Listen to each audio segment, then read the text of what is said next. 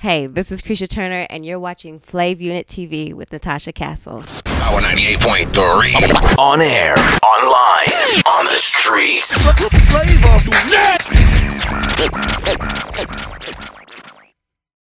What's up, y'all? You're watching Flav Unit TV with myself, Natasha Castles, and I have the most beautiful Kreesha Turner with me right here. How are you doing? I'm good. How about you? Good. You are absolutely gorgeous, I must say. Oh, thank you. I appreciate it. If you guys don't follow Kreesha Turner on Instagram, you must. I think I Instagram stalk you as much as I can. I'm like, she's just so beautiful. She's classy and everything. And one of the things I found out on there is you do have a love for pandas. Yes. I have a fond. Explain this love for pandas. I don't know, but I've just always had it. I got a stuffed animal. I think my mom said I was like 6 months old, and it was my favorite stuff. It was a panda. Mm-hmm. His name was Lee Ling, and he was my favorite stuffed animal. Like, I still have him to this day. I still have him to this day. And every other stuffed animal I've ever purchased throughout my adolescent years was a panda. And I just have a thing. I love pandas. Do you have like a weird collection of pandas now? I guess I do. Like I imagine some type of shrine. I have a couple ones. I got one in China because, of course, and then I adopted one via the World Wildlife Foundation. To, like, travel and just like collect. You have to get a panda. Yes, exactly. That's funny. All right. So in commemoration of her love for pandas, I did get you a little something. Oh, really? Yes, I did. Oh, yeah. Hold on. I don't know if you'll like it, but here we go. Oh my God, this is so cute. They're panda cookies. Can you guys see that? Here, let's open it up. I was like, I got these, and I was like, wait, I wonder if she's gonna want to eat the pandas. These are so cute. And then I got them. I kind of wanted. No one's ever got me panda cookies before. Here we go. Here, I'm gonna hold one up for them. Panda cookies. You guys see that? I thought they were so cute. I never understood pandas until I saw these, and I was like, oh, they're so adorable. You've seen me like post like different panda cakes, and I feel like it's been more recent. Like I never knew it before until like now. Like before there was longer periods between them, and now I've just come across this plethora of panda greatness. And now she's got panda fever. I think that might be signs for baby fever. No, I don't know about that. Hold on, wait a minute. But one other small little tip about like fact about pandas is I like to say, because I'm black, white, and Asian. Mm-hmm. So pandas are black, white, and Asian as well. Yes. That's nice. I guess I would put that. I guess I can't be a panda. I'm black, white, and Mexican. So I can't. Is there a black and white animal that is from Mexico? Not that I know of. Maybe if a panda made love to a grizzly bear. Whatever. All right. So Canadian Jamaican, right? Yes. From Canada, and you've done your thing out there. And now you're here. Yes. My whole thing, I've been blessed to have a lot of success in Canada, and so my goal now is I've crossed the border and have set my sight on the American territory and have been working on a project specifically for the American market. I wanted people to understand what I do with my music and also give them an element that I felt that, they would love and appreciate and that we would be able to connect via in a sense. So yes, US bound, US here, you ready. Are US here, planting the soil. Uh-huh. Now your roots are Jamaican. Yes. I know you spent a lot of time with your past album, in Jamaica, writing the double disc. Yes. Tell me more about your time in Jamaica and writing the record. And I know you got married there also, right? Yes, I did. So Jamaica has a long-standing history. For me, my family, we would go to Jamaica every year, whether it was Christmas or summer. And then I actually went to some of high school in Kingston in Jamaica. Oh, nice. And I honestly owe Jamaica my career. I started singing when I was 15 after I moved to the island. So it's because of Jamaica that I'm in this industry today. It's just being amongst the musical culture that Jamaica is that I fell in love with singing and have gone on the path of music for the, you know what I mean? Mm-hmm. But for my sophomore album, which was released in Canada, it was called Tropic Electric, double disc, one disc Tropic, one electric. the Tropic, I recorded all of that in Jamaica. So for a good year, from 2009 all the way to 2011, actually, I was going back and forth. So at the time, I was I was living in Phoenix at the time, and I would do 2 weeks in Kingston, come back for 2 weeks here, 2 weeks, and I was 2 weeks at a time. 2 weeks at a time. And trying to record an album. Well, that's what the 2 weeks in Kingston was. Okay. So I was recording for 2 weeks, and then I'd come back and visit home and all that stuff.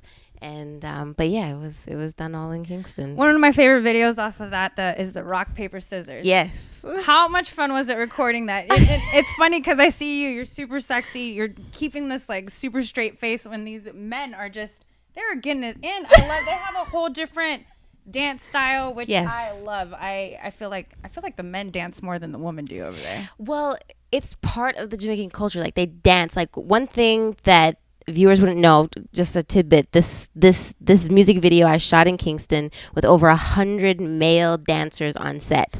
That was my next question. I was like, is this real? Like, did yes. they double it? Is this special effects in here? No, we had mass dudes on set. Well. And then on top of that, in Jamaica, in the dancehall community, dance crews are like celebrities.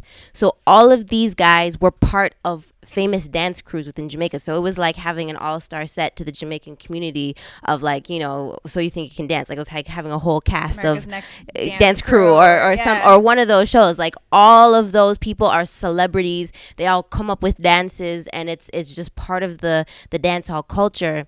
So they were teaching me different dance moves, and yeah, when I'm sitting there, I had to keep a straight face. But trust me, they had me. I was dying all day. They are pure jokes. It was such a fun day. It was such a fun shoot.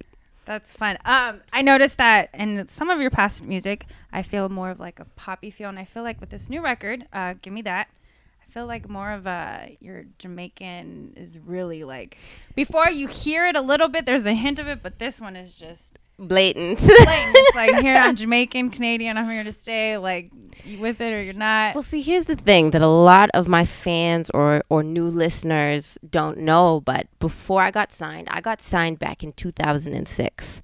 And before I got signed, I worked the underground hip hop scene doing a mixture of R&B and dancehall and hip hop. And it was when I got signed that the label took me and flipped me to pop. That's what happens.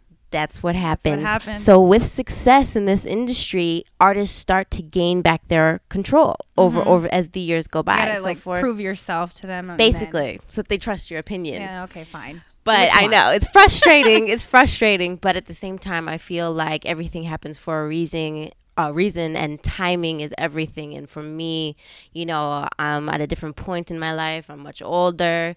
You know what I mean? I've matured a lot. I feel much more confident of the things I'm speaking of because it's much more sexy. It has much more of a swag to it and attitude. And, you know, I can honestly say sometimes, you know, in my early 20s, there's days where you're still finding yourself, so you don't always know or have the same confidence as I feel I have now.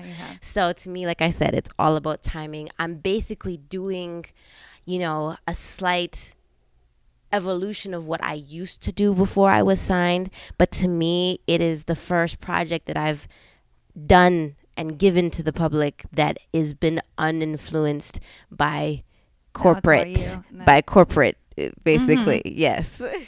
I like the way you said swag. Swag. That's how we say it in Jamaica. Swag. Swag. So they do say it over there. We do. Swag. We say swag. There's actually a dance too. There's a swag dance. We're gonna get to that next. The swag dance. Yes, Kreesha Turner is gonna teach me how to swag. All right. We got the Dougie. They got the swag. Yes. So you're still signed. Yes. Okay. In Canada, I was originally signed out in the U.S.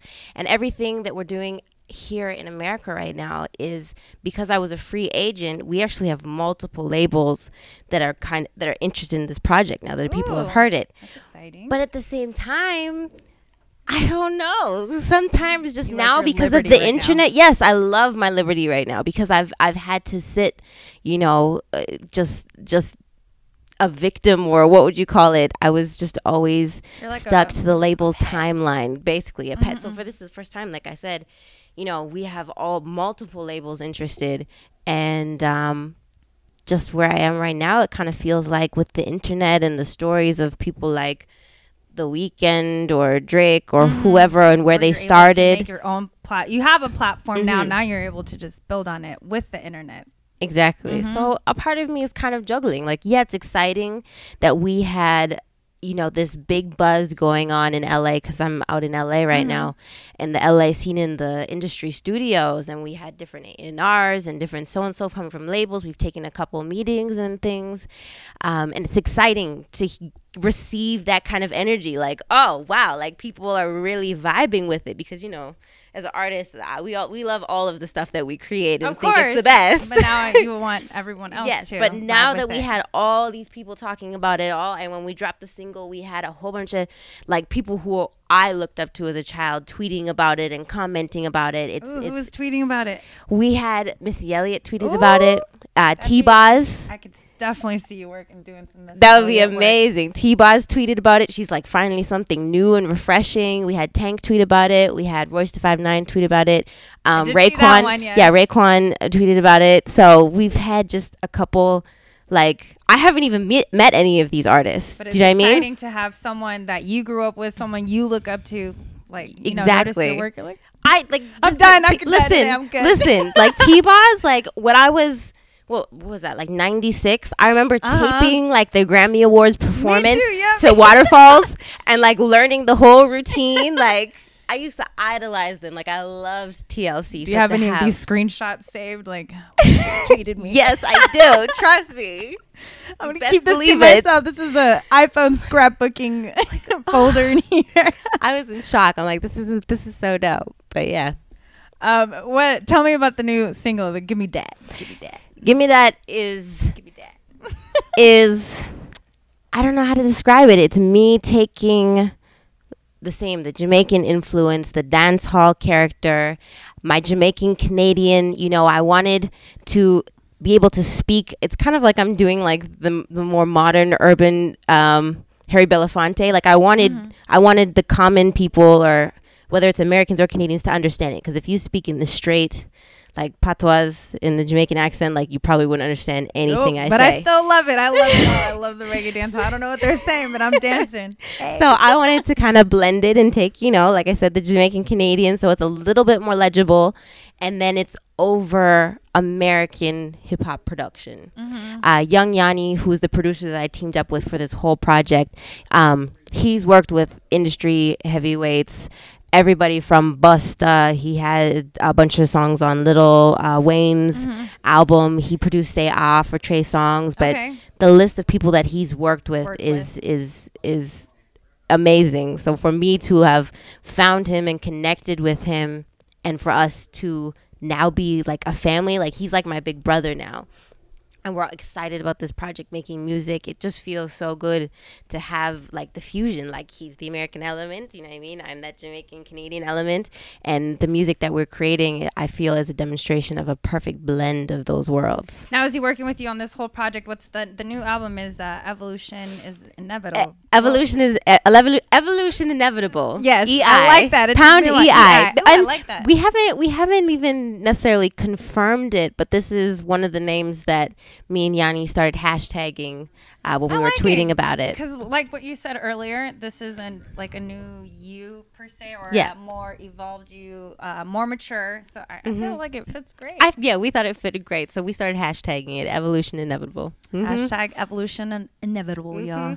What are some musical influences that you see today? Like besides like the older ones, T-Boz, is there anyone today that you look up to? That I look up to in general? I'm a big fan of music, although most of the music that I listen to sounds nothing like what I do. So I don't even know if that's sometimes relevant. It's true, because sometimes it's hard to look at other things and you don't want it to. Well, honestly, when I'm... What your style, because especially you're doing something so different, which I love, you don't want it to... I hear you. For me, I'm about... Normally when I'm in the recording phase, I often avoid radio. I only listen to dead people. That's some like Billie Holiday. I like that. Only listen to dead people when you're recording. Because it's true though. Like you hear all these lawsuits and stuff and people saying that you copied, but I honestly have seen where, you know, you're thinking of a melody and you're doing it subconsciously. You're not doing it intentionally just because, you know, you might have heard a song recently when you're at the grocery store and weren't fully paying attention and somehow you're humming it. You know what I mean? So for me, the safest bet has always just been to lock off everything that's current and kind of just, you know, time transport myself back, you know, a decade or so and just listen to that kind of stuff. I'm always listening to current dancehall music. So I love dancehall. It's my absolute favorite. It's funny because when the dancehall comes on at the club, my friends know I'm on the dance floor already. I'm gone. Natasha's zip gone. That's awesome. Do you have any weird rituals when you perform? Like, okay, I'm out, like, when I perform, you have to eat. I have to eat grapes. Or I'm just kidding. I don't know. Some people are weird like that. Trust me. I've seen the list. Yeah. Like, for me, it's just I normally, whether it's my band or my last tour that I did, I had a DJ and 2 backup singer / dancer girls. For me, it's all about, you know, we'll always say a prayer like before we go on, and the one odd thing that I do is I kind of jump, like, you know how sprinters, when they're about to run like the 100-meter, like you see Usain Bolt, and they do kind of that jumping. Yes. Like, I don't know what it is, but warm yourself up. Yeah, there's just, you kind of get a little bit of adrenaline from that. That's why they even do that in track. I used to run track, definitely. so you get the adrenaline pumping and the muscle, like all that. So for me, right before I go on stage, I do track runner jumps. If that just track runner jumps. Yes. Yeah. Thank you for watching Flavor Unit TV. Kreesha Turner and the Pan Bear Cookies. Yes. You are gonna maybe off camera. I don't know if we'll do it on camera. She's gonna teach me how to swag now. Swag. Yes. Flavor Unit TV, power983fm.com. Kreesha Turner, Natasha Castles. Thank you so much for stopping by, my love. Thank you for having me. Power 98.3. On air, online, on the streets.